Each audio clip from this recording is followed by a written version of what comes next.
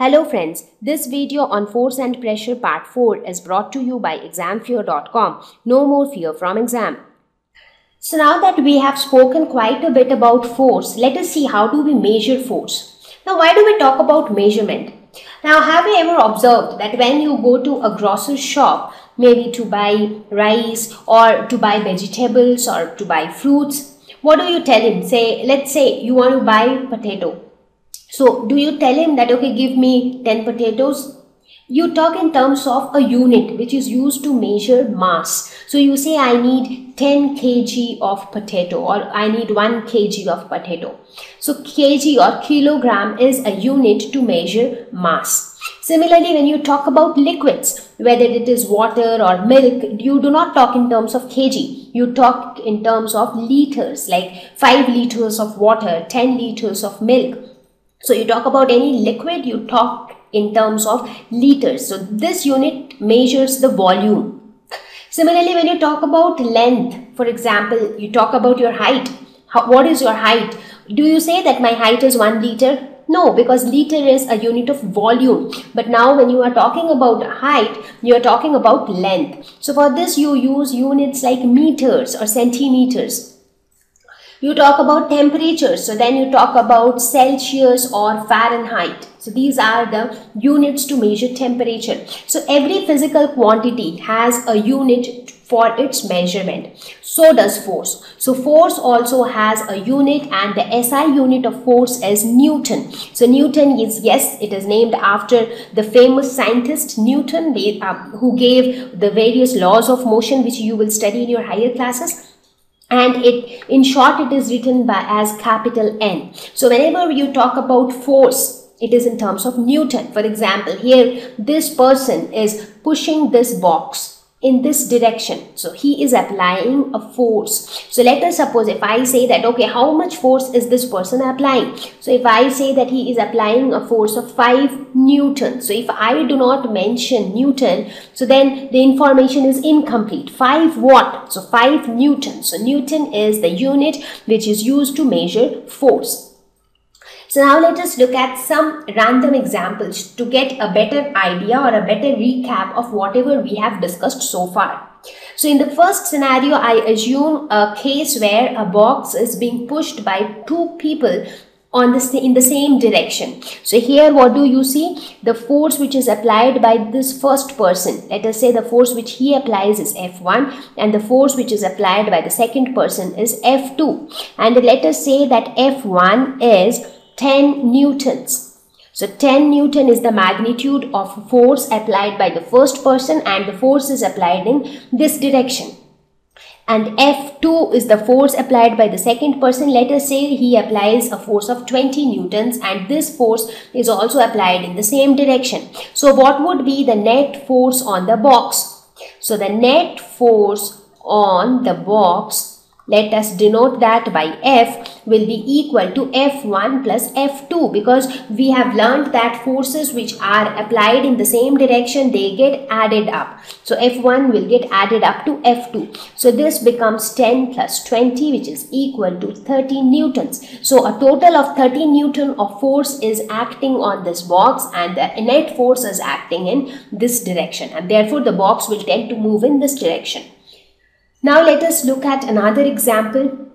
So in this example, you see that this person applies a force of F1, this person is applying a force of F2, but both of them are applying the force in opposite direction. So in this case also, let us say F1 is 10 Newton, F2, that is the magnitude of F2 is 20 newtons. But in this case, F1 is applied in this direction and F2 is applied in this direction. So what would be the net force? So the net force would be the difference between the two, that is F1 minus F2. So this will be equal to minus 10 newtons. So what does it show? Minus sign. Now when it was plus sign denotes anything in this direction. So when you say minus sign, that means the net force is acting in this direction. So this box will move in this direction because greater force is being applied from this direction. F2 is greater than F1. So obviously F2 will dominate over F1 and the box will move in the direction of F2. So I hope the concept of force is clear now. What is force?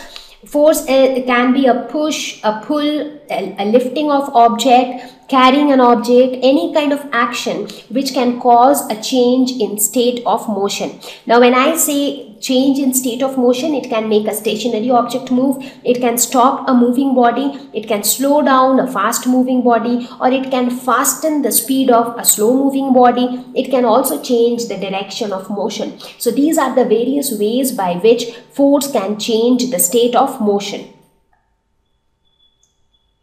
Now, when we talk about forces in same direction and opposite direction, a very important concept comes into picture, and that is balanced and unbalanced forces. So let us see what are they. Balanced forces. So these are equal and opposite forces. That means if forces are acting on the same object in opposite direction and both the forces are equal in magnitude, in that case what will happen? There will be no change in motion. So let us take an example. Let us take the example of tug of war. Now this is team A and this is team B. Now team A is trying to pull the rope in this direction. Team B is trying to pull the rope in this direction. So they both are applying forces in opposite directions. So let us suppose this is F1 and this is F2. Now if F1 is equal to F2, if F1 is equal to F2, then what will happen? Because on this side also they are pushing, this side also they are pushing, and I mean both of them are pulling it with the same magnitude. So if this side it is, let us say if it is 10 newtons, this side it is also 10 newtons.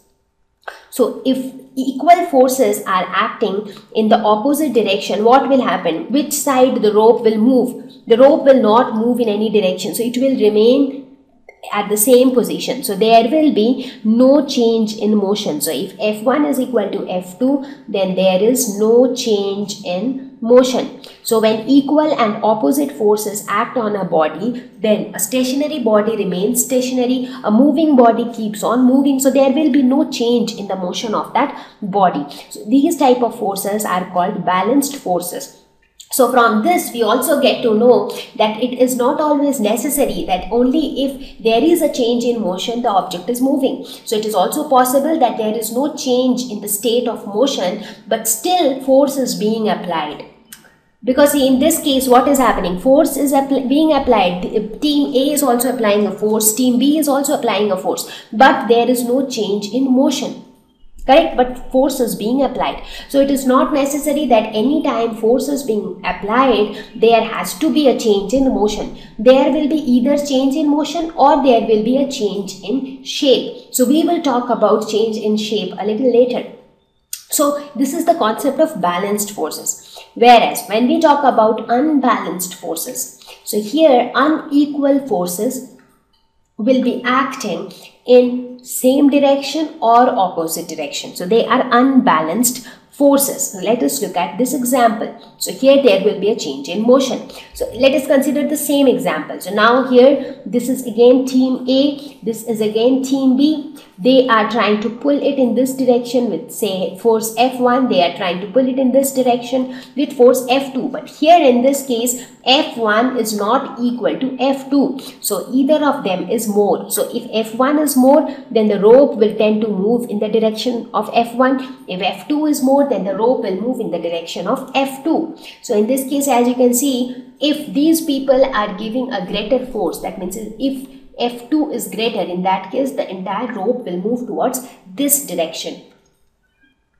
So in case of unequal forces, there is a change in motion. That is, a stationary object might move, a moving object might come to rest. So there could be some or the other change in the state of motion.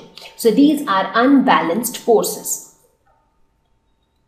So now you understand when we talk about balanced forces, that means it is balanced from both the sides. Like if you think of the weighing balance or the spring balance, you have two weights on both direction, on both sides. So if you have a heavier weight on one and a lighter weight on the other, so this will come down and the other one will go up. right? But if you have exactly equal weights on both sides, then both will remain at the same position. So they will be in the balanced state. So that is exactly what is happening here. Here, since equal forces are being applied here, so they are applying a force of F1, they are applying a force of F2. And in this case, F1 is equal to F2. So this is a scenario of balanced forces. But in case of unbalanced forces, that is not the case. So here what is happening is, they are applying a force of F1, they are applying a force of F2, and in this case F2 is greater than F1.